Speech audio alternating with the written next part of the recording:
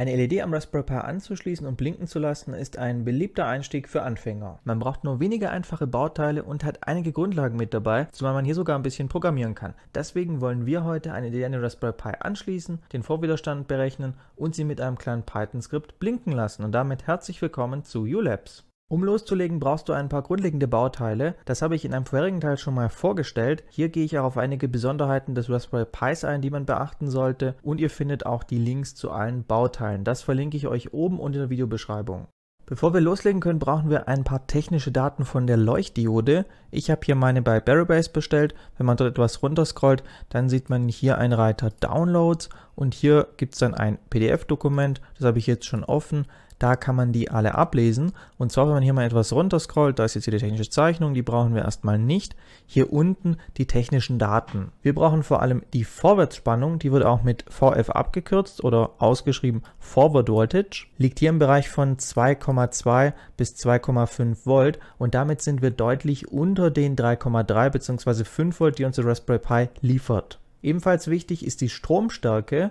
Die wird als Vorwärtsstrom, kurz IF, auch hier im Datenblatt angegeben. Mit diesen zwei Werten können wir jetzt den Vorwiderstand berechnen. Dafür braucht es das ohmische Gesetz, eine recht einfache Formel, die U gleich R mal I lautet. Sie ist auch als Uri-Dreieck bekannt. Das U steht für die Spannung, wenn ein Potentialunterschied vorhanden ist. Das heißt, wir haben einen Elektronenüberschuss am Pluspol der Spannungsquelle und einen Elektronenmangel am Minuspol. Dann fließt Strom, um diese unterschiedlichen Ladungen auszugleichen. Die Spannung geben wir in der Regel in Volt, kurz V an. Ein Widerstand, hier mit dem Formelzeichen R abgekürzt, ist grundsätzlich jeder Verbraucher, da er den Stromfluss hemmt. Gemeint ist in der Formel allerdings der Widerstand als elektrisches Bauteil. Er soll den Stromfluss bewusst begrenzen, weil dieser ansonsten für eine Schaltung zu hoch wäre und Bauteile beschädigen könnte. In unserem Beispiel ist das die Leuchtdiode. Bleibt noch das I für die Stromstärke. Sie wird normalerweise in Milliampere oder Ampere angegeben und gibt an, wie viele Elektronen sich in einem bestimmten Zeitraum durch den Verbraucher bzw. den Stromkreis bewegen. Bei größeren, starken Verbrauchern wie einem Staubsauger fließt eine höhere Stromstärke als beispielsweise bei einer kleinen Leuchtdiode.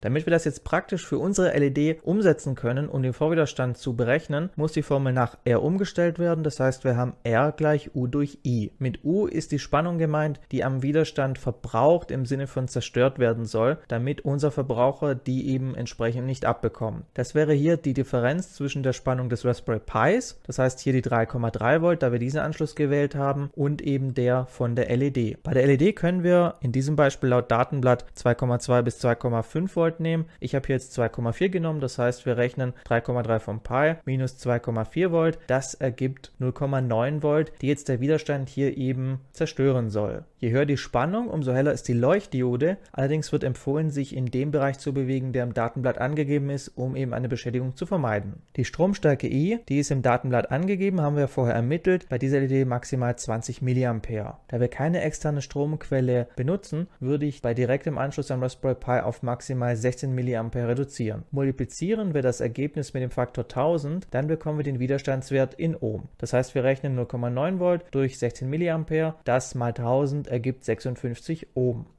In den meisten Fällen werdet ihr nicht genau diesen Wert in eurem Set haben, beziehungsweise es gibt keine Widerstände, die genau diesen Wert abbilden. In diesem Fall nimmt man entweder den nächstgrößeren oder kleineren, als Faustformel meist den nächstgrößeren, um Schäden an dem Bauteil zu vermeiden. Das Schlimmste, was bei einem zu großen Widerstand passieren kann, ist, dass die LED gar nicht leuchtet, sie wird aber nicht beschädigt. Zur Gegenprüfung macht es Sinn, mit dem konkret verwendeten Wert, also den Widerstand, den ihr habt, nochmal die Gegenprüfung durchzuführen, damit das alles passt und es keine zu extreme Abweichung gibt.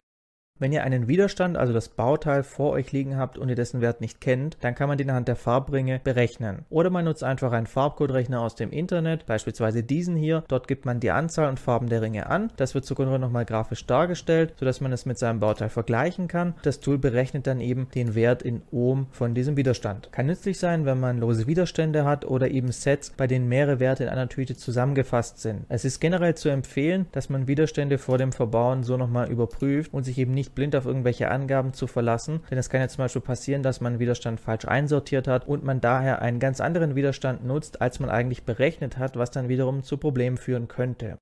Jetzt können wir die LED anschließen. Bei Leuchtdioden ist wichtig, dass sie korrekt gepolt werden. Es gibt mehrere Merkmale, an denen man die Anschlüsse erkennen kann. Das kürzere Beinchen ist die Kathode, das heißt der Minuspol oder die Masse. An der Seite des Minuspols ist die ansonsten runde LED etwas abgeflacht. Schlussendlich ist im Inneren der Leuchtdiode am Minuspol ein breiterer Kontakt als beim Pluspol. Über die drei Merkmale kann man erkennen, was Plus und was Minus ist. Der Minuspol wird mit einem der schwarz gekennzeichneten Pins des Raspberry Pi verbunden, welcher spielt dabei keine Rolle. Der Pluspol kommt an einen der GPIO-Pins, auch dieser ist frei wählbar, man sollte aber keinen mit TXI-Doppelfunktion verwenden. Ich nutze hier im Beispiel Pin 3. Am besten ist es, ihr schließt das Ganze an, während der Pi ausgeschaltet ist und startet ihn erst, nachdem alles angeschlossen ist. Am interessantesten ist aber jetzt eben die programmatische Ansteuerung. Da habe ich hier ein kleines Python-Skript vorbereitet, das schauen wir uns hier jetzt mal kurz an. Zuerst importiere ich hier einmal die GPIO-Standardbibliothek von Raspberry Pi und Time, das schauen wir uns gleich noch an. Hier oben drei Konstanten, einmal welchen Pin wir genommen haben. Ich gehe hier nach dem GPIO Board Layout, das wird hier auch definiert. Das habe ich schon mal in einem eigenen Beitrag gezeigt, eben in dem Grundlagenvideo. Das könnt ihr euch gerne noch anschauen. Hier wird definiert, wie lange soll der zwischen dem Blinken warten, also sprich eine Sekunde.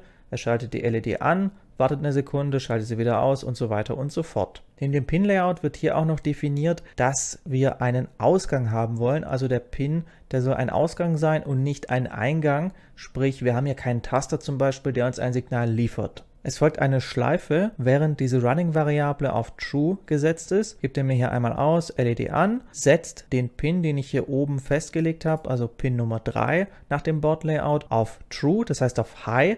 Die LED wird leuchten. Jetzt mit dieser Time-Bibliothek, die hier oben importiert wird, schlafen wir. Das Programm wartet also eine Sekunde, um dann hier im Folgenden die LED wieder auszuschalten, sowie dann nochmal eine Sekunde zu warten. Und das wiederholt sich, solange Running auf True ist. Dieser Try-Catch-Block oder Try-Except bei Python, der wartet auf einen Keyboard-Interrupt. Das heißt, er wartet darauf, dass wir STRG C drücken. Das soll einfach eine Endlosschleife verhindern. So können wir das Programm sauber beenden. In diesem Fall räumt er hier noch die Bibliothek entsprechend auf, dass alles sauber geschlossen wird, setzt diese Variable auf False, damit diese Schleife beim nächsten Durchlauf eben nicht mehr wiederholt wird. Das war nur ein einfaches Beispiel. Natürlich könnte man hier jetzt noch wesentlich mehr machen, zum Beispiel irgendwelche Datenquellen anbinden, wenn Benachrichtigungen vorliegen, die LED blinken lassen, man könnte den Blinkintervall verändern und so weiter und so fort. Das wird nur mal so eine generelle Einführung sein. Ich hoffe, es hat euch gefallen, ihr konntet was mitnehmen. Wie immer freue ich mich auf eure Meinung bei uns in der U-Labs Community, dein Forum für IT- und Technikthemen. Damit verabschiede ich mich. Tschüss, bis zum nächsten Mal.